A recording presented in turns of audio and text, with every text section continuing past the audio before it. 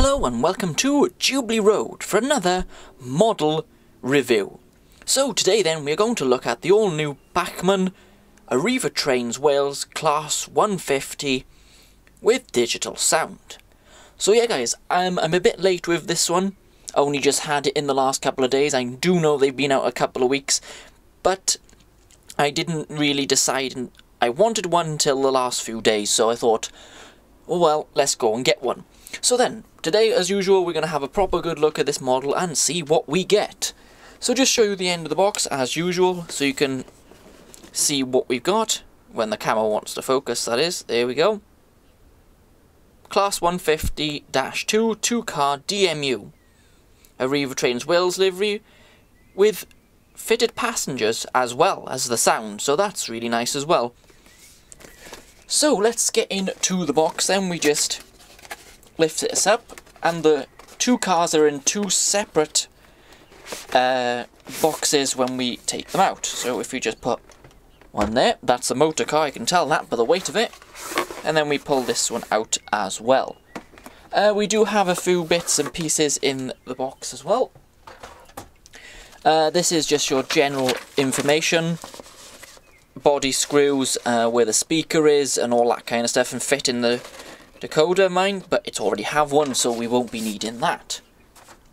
Then we have this, the warranties on the back, and then we have this, which is basically to do with the sound. It's a very simple sheet of paper. You got a list of sounds there, which we got 19 functions. That's really nice. Tells you what's going on, the CVs, local decoder address, and running and all that kind of stuff on that sheet. Bit of colour to just make it look a little bit nicer. That's enough for the paperwork. So then, here we go. Here is the two-car DMU. Now it's in the standard packaging that we know from Bachmann. Keeps the model nice and safe. This is the trailing unit. This does not have the motor in. So we'll take the sleeve off and lift this up. And here we go. Straight away, I can see the model is extremely well detailed, and the livery's looking fantastic as well, but we'll get a close-up of that in a few minutes. Get rid of some of the packaging. So, here's the actual motor car itself. Exactly the same way of taking it out of the box, as you would expect. Just slide this off. We do have a detailing pack in this one, as you can see just here. Just there. Looks like we've got a blanking plate there. We've got the couplings which hook the two units together. We've also got some detailing to go on the front as well, and some realistic couplings just in there as well. Nice detailing pack. Last bit is just to get this part of the unit out. Oh yeah, that's got a lot of weight in it. And there's the front drive car. So what we'll do then, we'll put the whole lot on the track and have a proper good look at the details and running quality.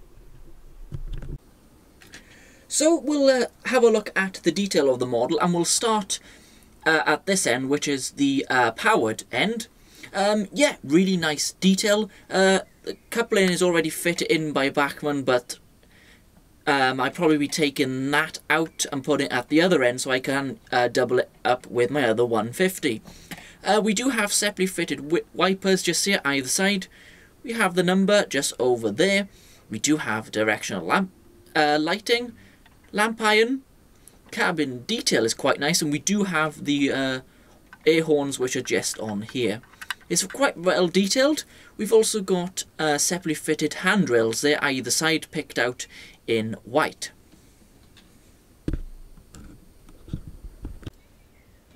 So now we're at the side of the model, and we'll have a look at both of the cars here. Straight away, we got the nicely done livery, and the lettering is applied perfectly by Bachmann. Well done there. We've also got separately fitted handrails just here on the driver's door.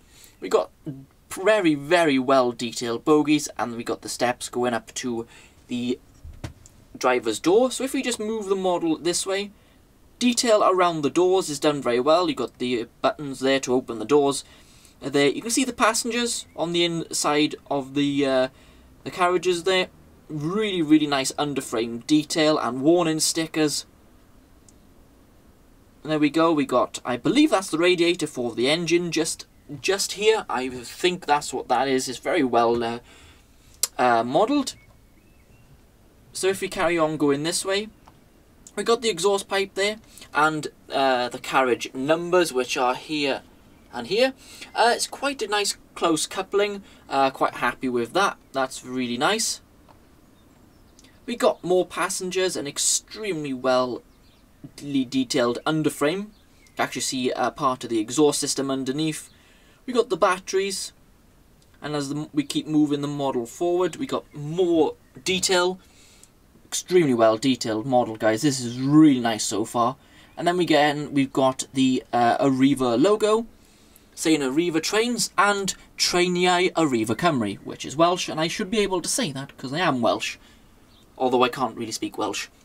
Anyway, yeah, so really, really well detailed.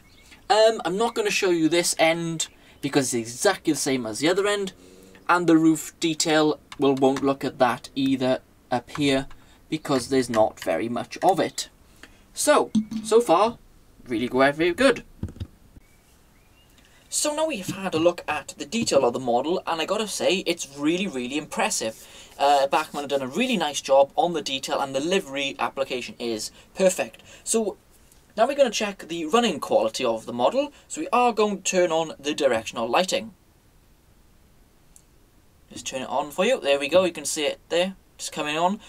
You might have noticed the interior lights do also work, which is a really nice feature. So then we're going to go down to the footbridge, just see the lights changing there as I change direction. We're running on 128 speed steps as usual, and let's see how the model is straight out the box. So here we go. That's pretty good. That's on speed step 1 out of 25. Very responsive model, I gotta be honest.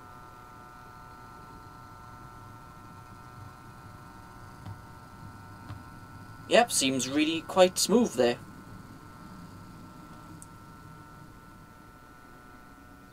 Oh, it slows down really nice as well. We have got a little bit of motor noise. I don't know if you can hear that, but that don't matter because we do have sound in this one, obviously.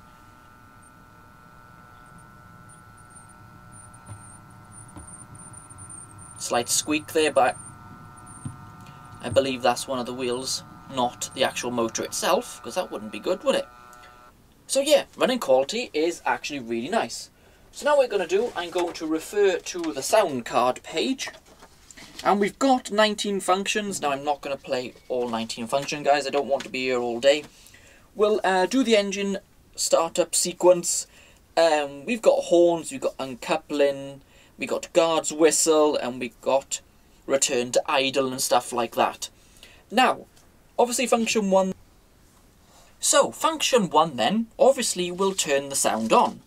Now, we do have a couple of options when pressing function 1. Now, first one is just press it once and we do get a standard engine start. But if we do on, off, on, now that's pressing function 1, we get like a stuttery start or a cold start like you get on a cold morning. And then if you press it on and then off straight away, we get a failed start. So that's really quite nice. We get a couple of options. So we're going to do the failed start first, and let's see what that sounds like.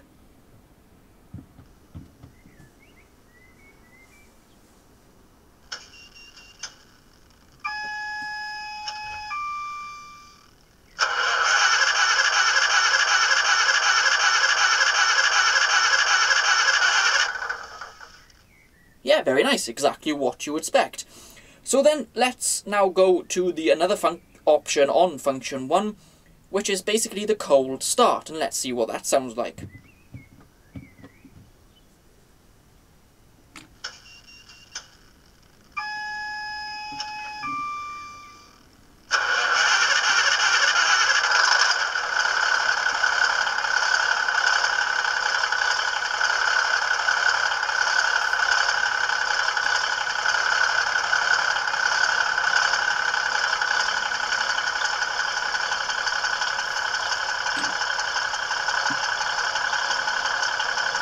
that's really nice. I'm really impressed with that. Sounds quite good with failed starts and that kind of stuff.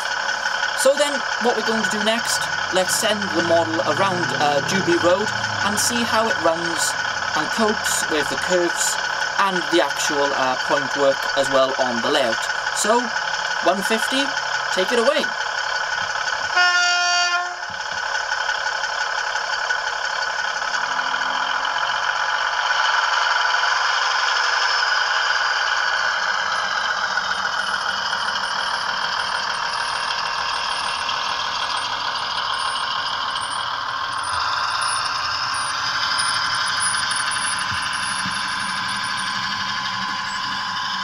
One of those wheels are definitely squeaking on this model, so I'll have to get the oil out, I think, already.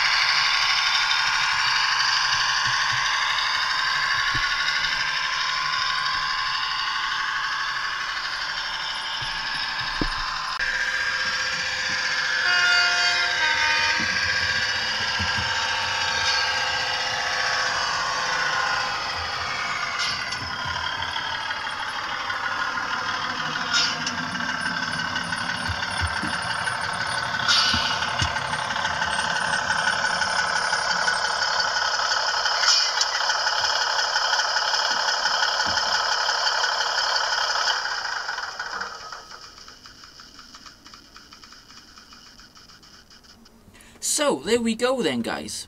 Overshot slightly, because it takes a bit of getting used to run this model, because it does slow down, well, it doesn't sound much sense, but it takes a long time then to slow down this one.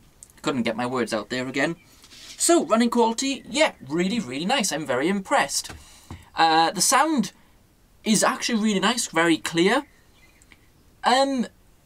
So then, conclusion of the model. We got something to speak about first. The price? Well, the recommended retail price is absolutely ridiculous, guys. There's no getting around that. The recommended retail price for this is £350. That, to be honest, Bachmann is absolutely disgusting trying to charge that. Of course, I didn't pay that. You know, if model shops were charging that much, I wouldn't even bother buying it, guys. Just don't pay that much if you're going to get one of these. Just don't. It's just not a good idea. Now, there is one or two problems I want to point out. There's no driver in either end of the model. Now, I don't know if that's just mine, but it seems a bit daft that we've got passengers but no driver. That's a bit odd. The other one thing I want to touch upon, being a two-car DMU, and the sound only coming from the front one does sound a little odd to me. They've got all the electrics here. It would have been nice if they put a speaker in the rear as well. That's not too much of a problem. It still sounds a nice model with the speaker is around this area here. Now, you hear the sound. I wanted to ask you guys a question. When it starts up, should the engine start up twice, because there's two engines on this, or do they start exactly the same time on a 150? Because on this model, you can only hear one engine starting up. I don't know. Please let me know. But then we come to the biggest problem, which really, really did annoy me, guys, and I'm going to show you. So the problem is then with the front drive unit. Now, here there's nothing wrong.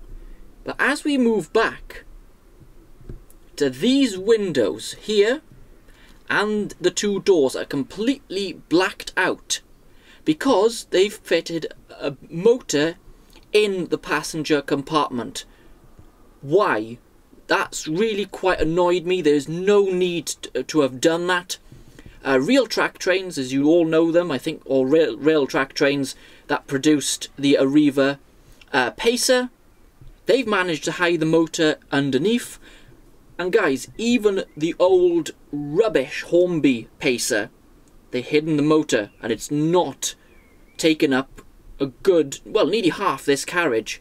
That's really quite annoyed me, because when you run the model at night, which I have actually done just to see what it looked like, it looks stupid with half the carriage blacked out at the front. I'm not impressed with that at all. It's a bit of a shame because it really lets the model down. But if I just go a bit closer, you can see what I mean. They've tried just here to paint the seats on the black there, but you can't see through. Really don't like that. Right then guys, that's the end of the review today. Yes, I said some bad things about the model which needed to be addressed. I don't know whether others that have the model are bothered by this. I am a little bit, especially with this. The other things I can live with, that's fine, but the motor taking up all this space is just not right at all. Right, well, in conclusion then, is it a good model? Although it has some problems, yes it is. The livery's fantastic, sounds really good, very, very well detailed, and it's a nice touch to have the passengers in as well. I paid $299 for this. It's still a lot of money, but you do get quite a bit. You get the passengers, you get the sound, you get the lighting, but it's still overpriced. With that motor covering up... Oh, sorry guys, that's just really annoyed me there a little bit. But yeah, it's still a good model, and I do recommend you buying it. As you've seen, it looks really nice around Jubilee Road. So guys, there we go. Let me know if you like the model. Does the problems with it bother you? It does me, but I'm not the same as everyone else, am I? So there we go guys. Overall, it's still a good model, and I'm going to give it a 7 out of 10. I can't give it any more than that, guys. But still, if you want one, go out and get one, because they ain't going to be around for very long. So that's it for another review, guys, of a really quite nice model from Bachmann. I'll be back very soon here at Jubilee Road or on location, and please don't forget the Facebook page, which I'll put a link in the description below. Bye everyone.